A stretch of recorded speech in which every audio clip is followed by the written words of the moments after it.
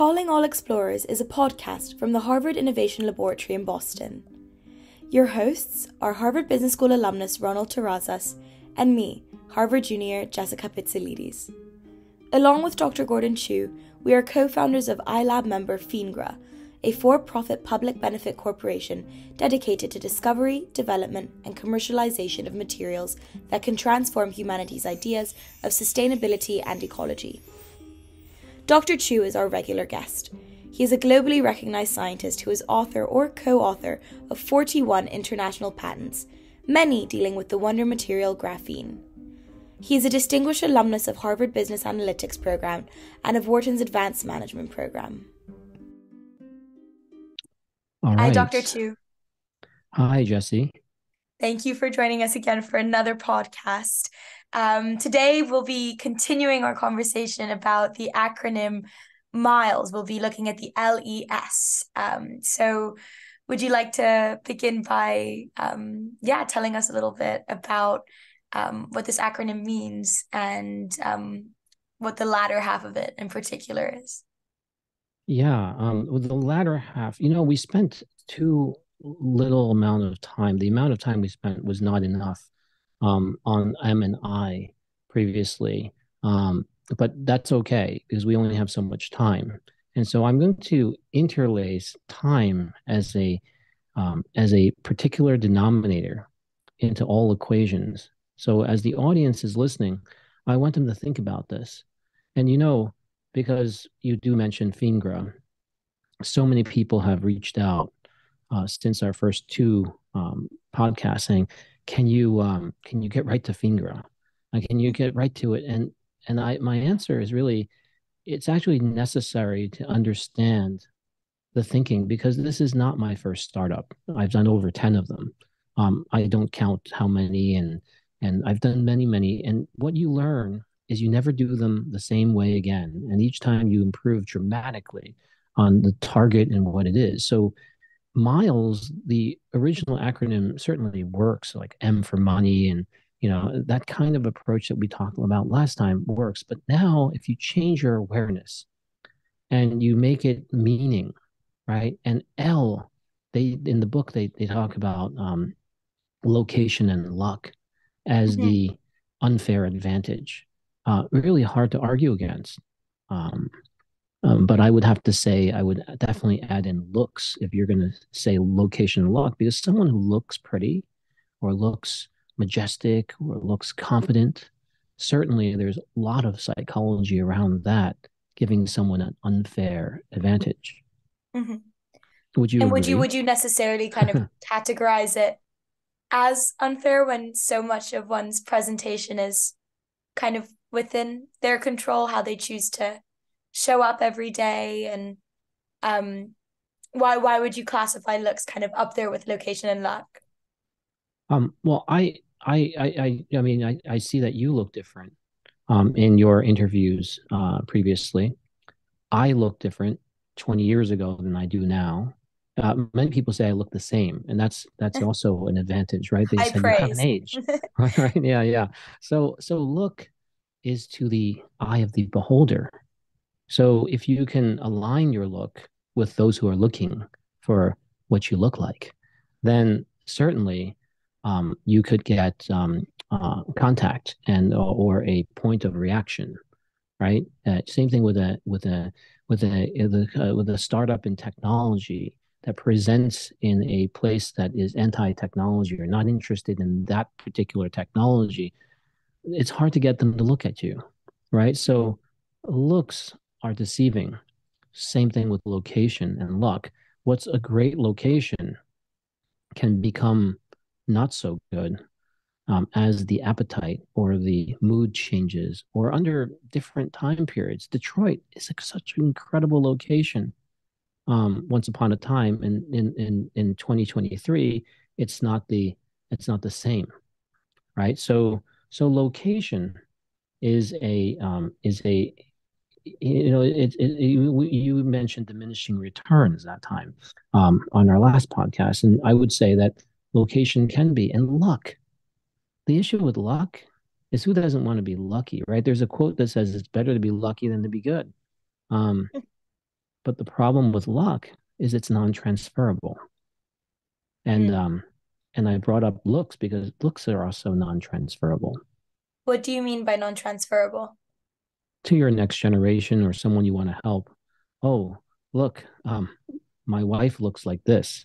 Is it transferable to you? Right? Hmm. Then how Yeah. transferable is that? Or my friend, my best friend looks like this, or they're located in this particular place in the world, and how does that matter to you? My grandfather achieved XYZ in their location. And when I say location, and I added that denominator of time, is because sometimes location can also be time, right? It could be affected by time. And it's important to consider these three L's as Yeah. not, I introduced look as to challenge location and luck, but I Mhm. don't like look either as an unfair advantage because it's not enough, right? It's not enough. Absolutely. It's just simply to get our listeners thinking, right? Hmm. Okay, so in the exploration practice, I would have to emphasize that that how you live, the word live, and how you love, the word love, makes a huge difference in how you might set up your miles, right? But Yes. that's so far away that most people who hear this will say, "Oh yeah, of course, love." But then I want to bring in something that's more closer to heart is leadership. How you lead. If you lead as a tyrant or someone who makes teams compete against each other versus if you lead with love and you care about your team, you could get some very different things accomplished than leading with a strong arm. And and if you think about education, same way. If you teach someone using hoop jumping and they keep Yeah. taking tests and certain things, then you develop a very different relationship with your student. The mentor and the coach to the student. And I want to introduce a picture. I mean, picture how Hitler, right? And Hmm. this is can find all this throughout the internet and history is how he led. And I want you to think of something like how Princess Diana led, how Mother Teresa led, and then I want you to use a picture of a book that's called The Once and Future King, which Disney did something like that around the sword and the stone.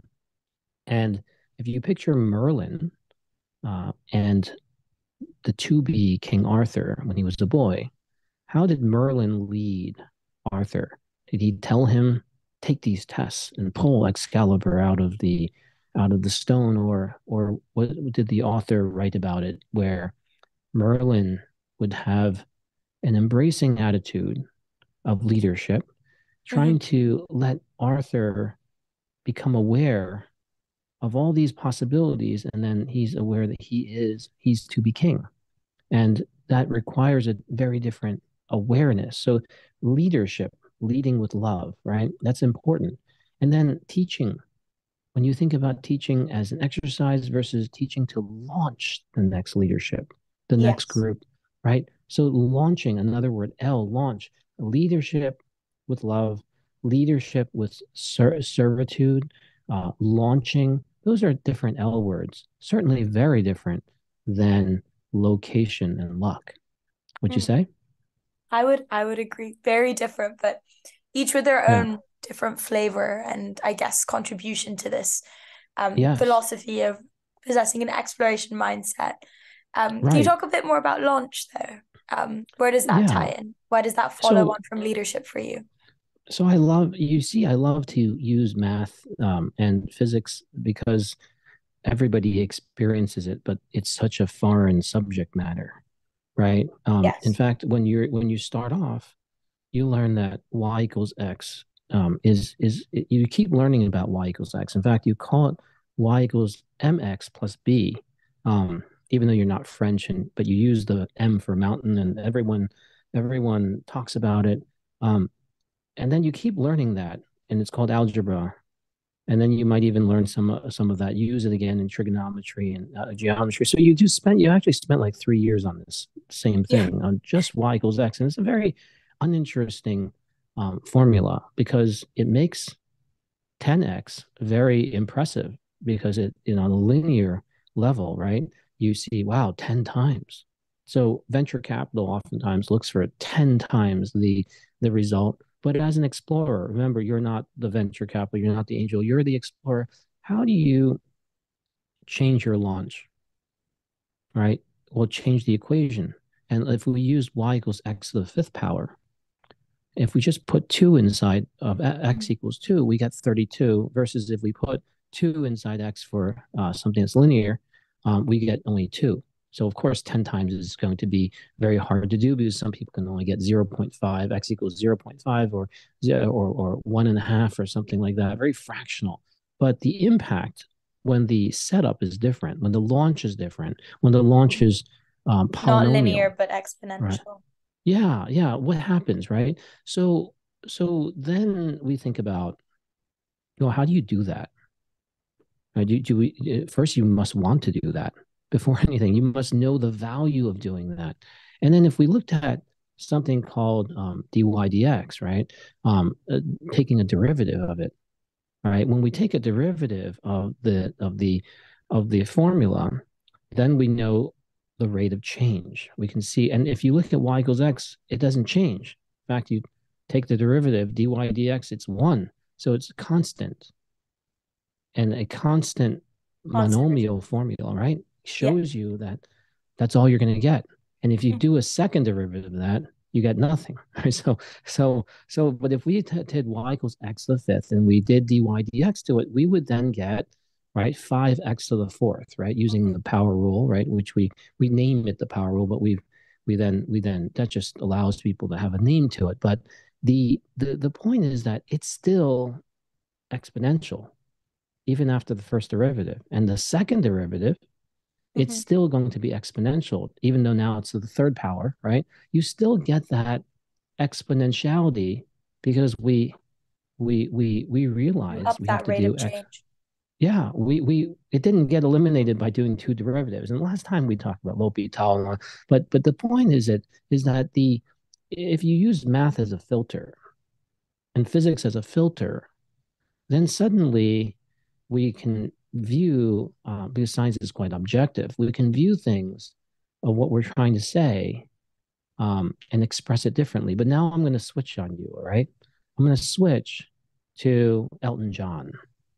And Elton John, right? He used two words that I love also much more than location and luck. All right. And what he did in his first phrase in the song, in Goodbye Yellow Brick Road. Are you familiar with this song? Have you heard it before? Yes, I have. All right. So there's two L words I want the listeners to think about, right? And it's when are you gonna come down? Oh, when are you going to land? I should have stayed on the farm. I should have listened to my old man. So you hear the two L words, and it's land and listen. Yes. And imagine, right? We talked about launch, but if you use the word land, land is the result of the post launch, right? So post launch, you land. What if you landed on the wrong spot?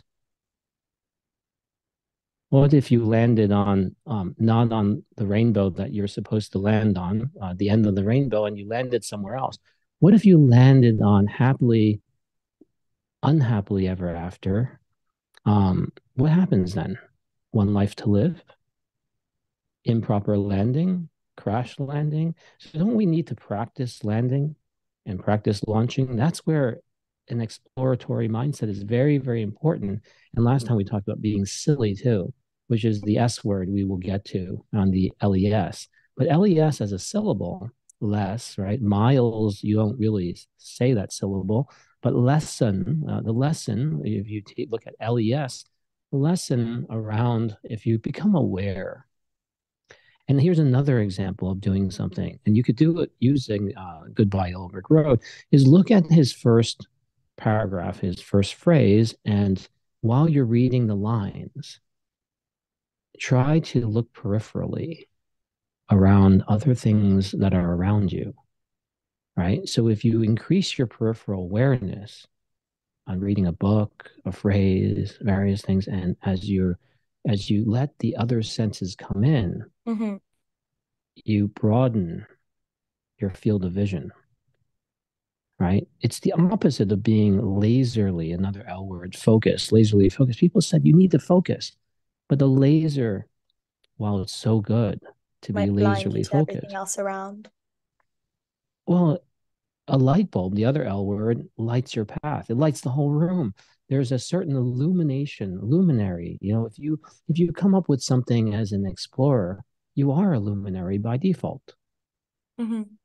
but laserly focused on the wrong spot. So the launch and the landing and the proper landing are very important. So I look at it in my miles is I'm always concerned about the delta, the difference, whether it's just, I don't want to just do a lot of distance. I want to look at displacement. I want to also consider, am I landing in the right spot? So my M.I.L.E.S as an explorer has to be because you are, as an explorer, like I know everybody wants to hear about Fingra and why this is, how can you do so many startups and still keep going? Well, you don't ask that about songwriters, right? In fact, you want them to come up with more pieces, right? People always say, what are you going to work on next? And it is always to never peak. Don't peak, because if you peak, the other side of the peaking is downhill, right? Mm-hmm. So BYDX it, goes right. below Yeah, zero.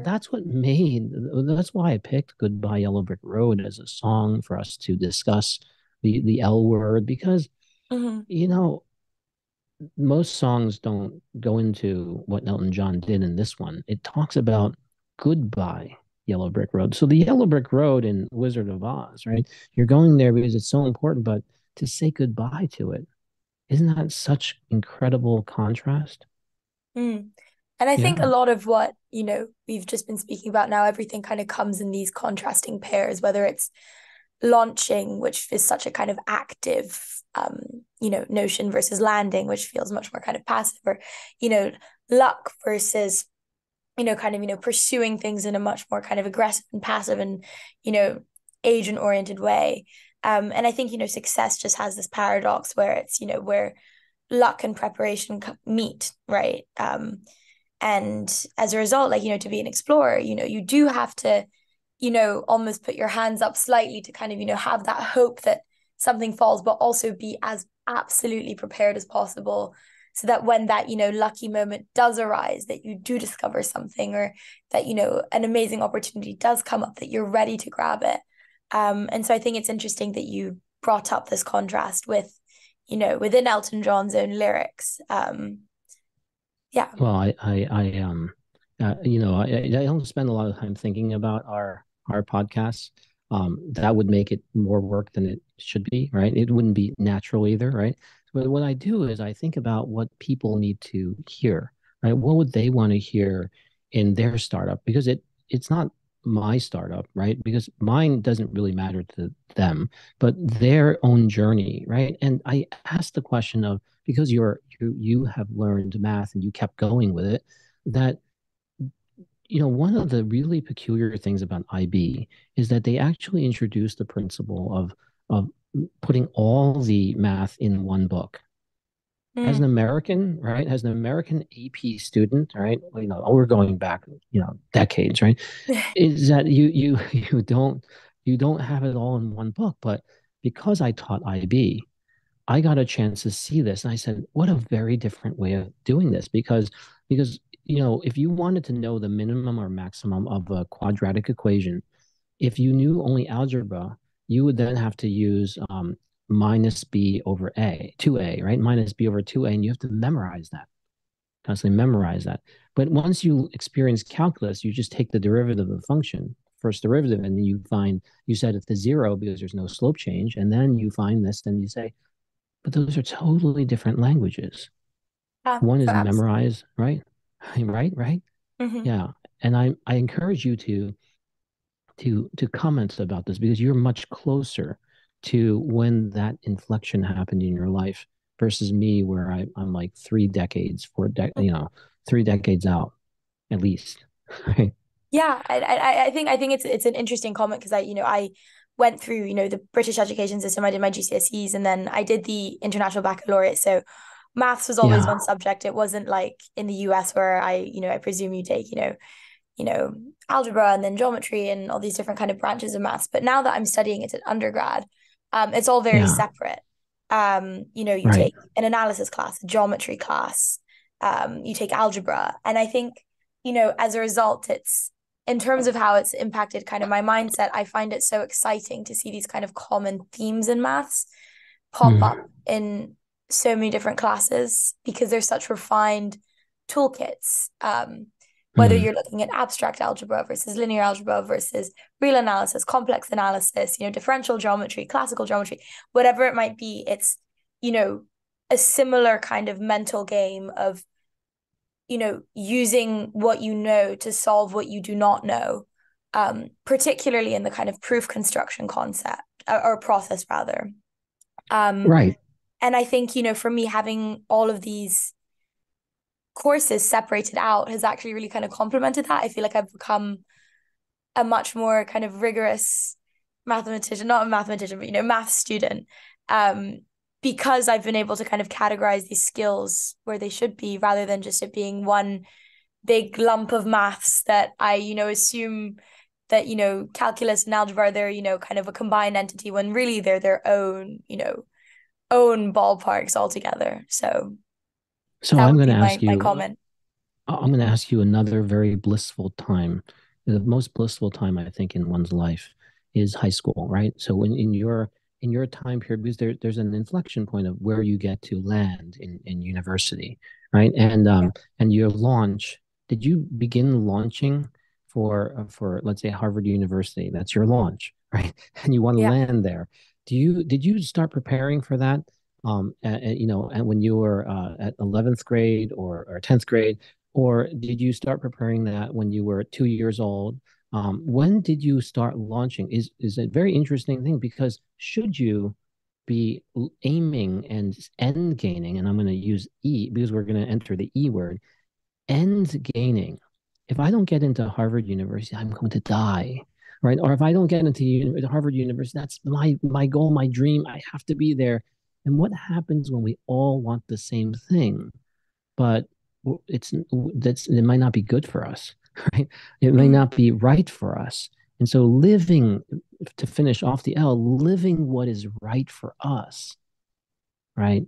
Mm-hmm. For us individually is very important. And to discover that as an entrepreneur, Yeah. explorer mindset is really important because innovation, if you don't have innovation and you're an entrepreneur, you might not go very far. No, absolutely. Yeah. Right. Um, And we were talking about that kind of stuff. So Harvard University, when did you start preparing for that? It was absolutely not at the age of two. For me, I was always I always knew I wanted to do something cool and I always knew I wanted to do well in life. And it's a perennial goal. But I started kind of preparing pretty late. I'm not gonna lie. I think, I really wanted to go to a really good school, but this was totally unprecedented. No one in my family had, really been in the US at all. For me, it was just Mm. much more, I knew I wanted to go to a good school. So around, 12th grade, I realized I had all the tools. I just been an explorer my whole life. I'd loved maths a lot. I'd loved literature. I had a charity. I just did a lot of things for the sake of doing them because I loved them, not because I was end gaming, to go back to the Ah, E. I didn't so you were not start. end gaining. You didn't start at two. You didn't, No, that I two think is I just think that's a, really detrimental to any right. sort of sense of Ah, innovation. I think you have to find kind of an intrinsic drive to learn for the sake of learning and create for the so sake of creating. now I'm going to make it really interesting, right? Because high school is one of those best times in the world. And then a gentleman falls in love with you, Jesse, and says, I want your hand in marriage. I know I have to have you, Jesse. And you look at him, right? Oh, don't look at him yet. All right, but you see, right? This becomes like, what do you do, right? If you're Harvard University and someone comes to you, right, and says, "I have to have you," my life will end without you. I just know that you're the right place for me, right? See, the why I brought this type of contrast is because when we end game, look what happens on the dates or on things. And if this was some island where, we have to use a lizard mentality and this is all we're going to do, we're all animals, then yeah, it could be animalistic. But then if we want to bring out our humanity, our creativity, our innovation, end gaining is actually quite detrimental. I Yeah. agree. And I think there's also like, a very healthy balance between, having an attainable goal. I think that if you want to get anywhere, whether it's, you want to lose weight, you want to get a good Mm, job, you want to, be a better friend, having like very attainable goals and ends is crucial. But at the same time, making sure that those motivations are equally, you know, yes. fulfilling and in line with that kind of greater goal is very important. I Well, I didn't highly create Mentor recommend, Junior. right? I created that. I Yeah. started it when I was Yeah. like almost 14, 15. I had no idea that I wanted to go to a school that cared. In the UK, the Mm, colleges don't, they only care about grades. I created that because I loved it. I played hockey because I loved it. I led mm. maths clubs because I didn't do any of this with any end goal, but they were all, intrinsically valuable to me. And I think that there's something potentially dangerous with, completely shadowing the concept of endgaming. Because I think nihilism is a really, is the most like dangerous thing to humanity, Right. to be quite frank. But there's a Yeah. there's a healthy balance, as with anything. As with anything, right? So I don't disregard the unfair advantage, the MILES, but from an entrepreneur that knows they need exploration, or from a corporate explorer, corporations that know they need to explore. Once you realize that, the realization also comes with end gaming prevents you from discovering things because you're looking for the blue book. Mm. And because it's the blue book, anything else that's not blue you get rid of because it has to be the blue book. And so imagine if I was going to look for something for you and you tell me, I said, what does it look like? He said, it's a blue and it's a book, right? Well, what happens if it's a red scroll? Oh, that can't be the red scroll. It has to be the blue book. So we when we end game and we put too much on there. But Miles in the Unfair Advantage book, they don't use E for end game. They use E for education, and expertise is what will give you an unfair advantage. Mm-hmm. Um, and I say, well, the quality of education goes beyond what school you attend or the brand. The expertise goes beyond selling your expertise. As an explorer, you should be motivated by a different E. You could say it's explorer, but the E would be expansionist, right? So an education that's related to expansion rather than a restrictive type of education mindset brings you to the ability to reach higher potentials, right? Higher Absolutely. potential.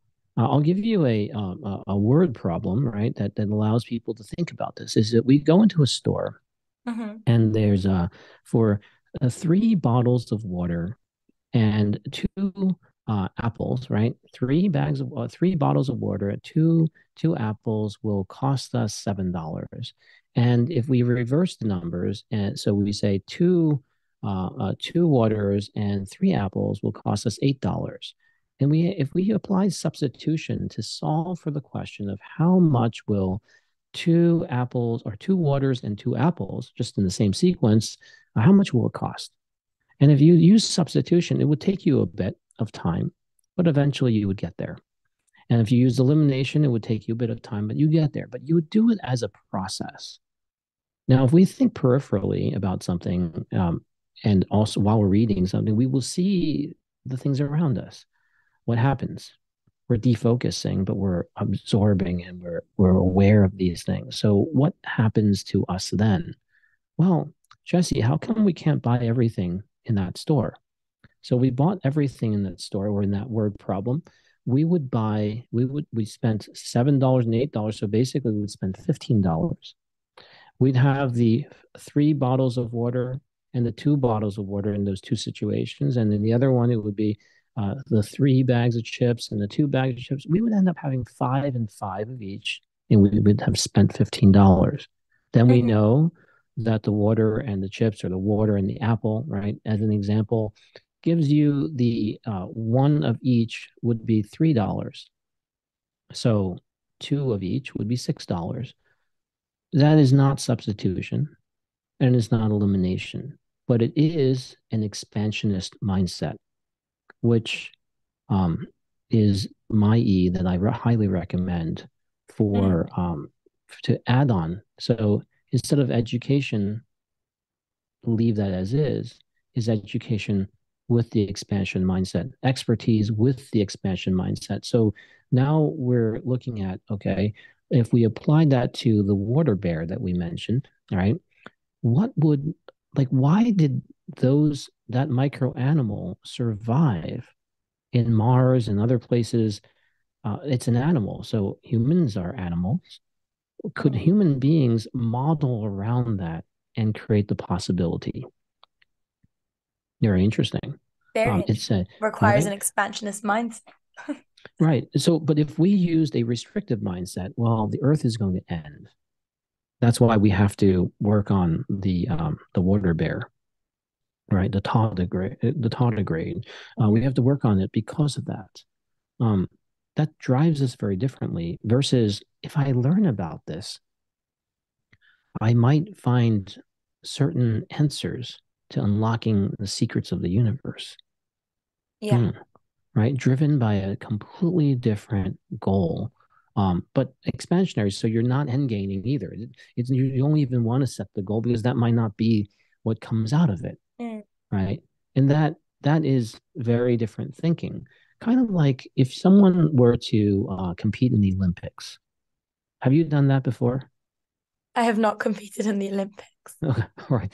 So if you I compete in the study Olympics, maths. I'm like, right, right, right, right, right. But there's the math Olympiads, though. But if oh, you okay, yeah. right, but if you competed in the actual Olympics, the world, the one that everyone watches, that Olympics, or if you were preparing for that, the high school that you go to, and I want to highlight the education restrictive issues of that, is that it might not be compatible with professionally being either a singer-songwriter or professionally being an actor and actress or professionally being in the Olympics. And so, is it compatible with innovation and having that explore mindset?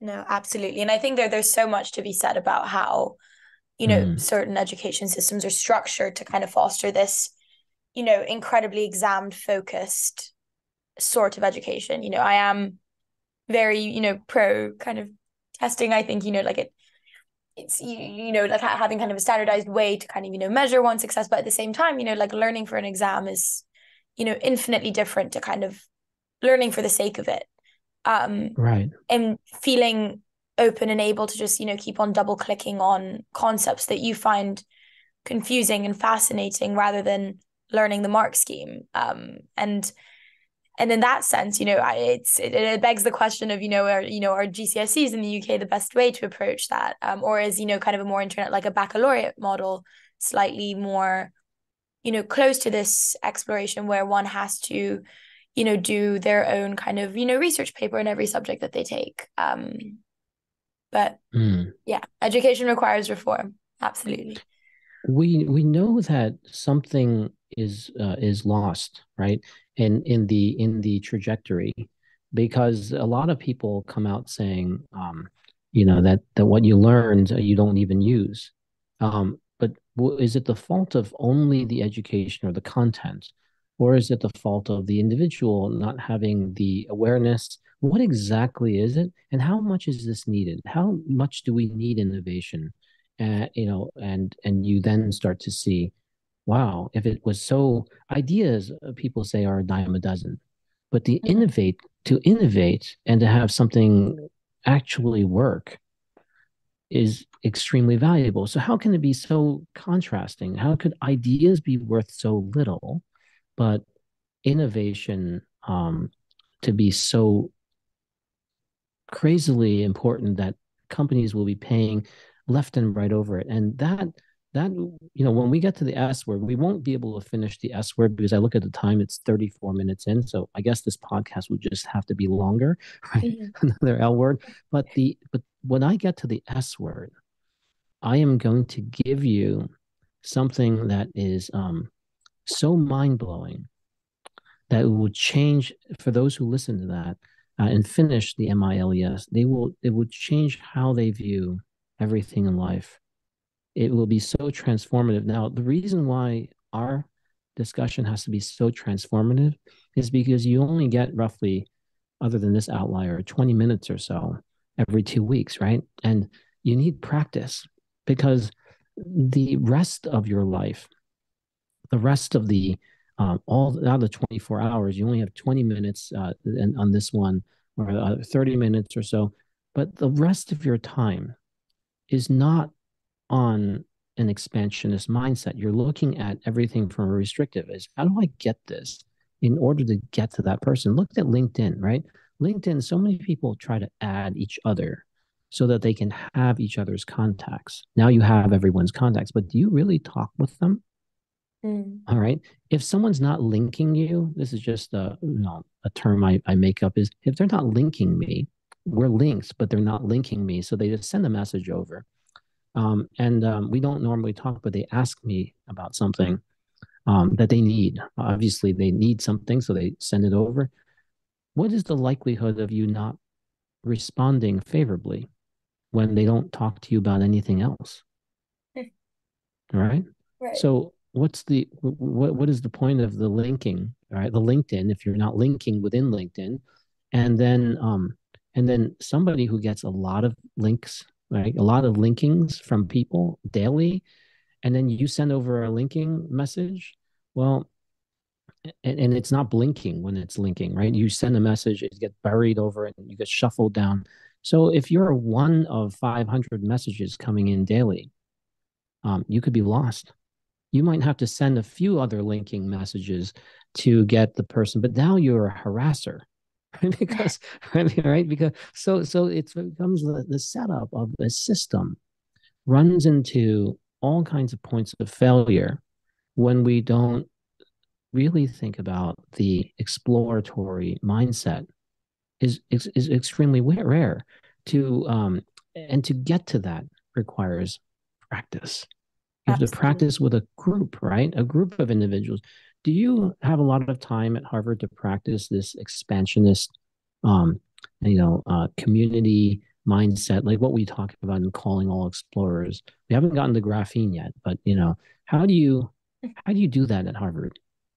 It's through the people. I know it's the most cliche answer, but I think the greatest gift that this school is, given me is the opportunity to be surrounded, no matter where I go, no matter if I'm in the dining hall in office hours, going on a run, I'm surrounded by people that do have this mindset and that do want to, be here and study what they're studying, whether it's, romance literature or, planetary science or, complex analysis, whatever it might be, they're learning it for the sake of it, not for any kind of ulterior. Right. And that's how I believe.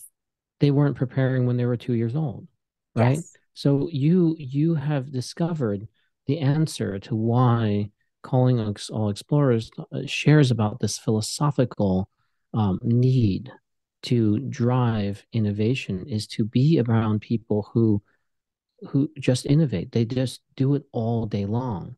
And that is unfortunately, when you have institutions, then and everybody wanting, the brand becomes very loud, then everyone says, oh, if I go there, my life will change. And actually, it's the other way around. If you change your life, you will get there.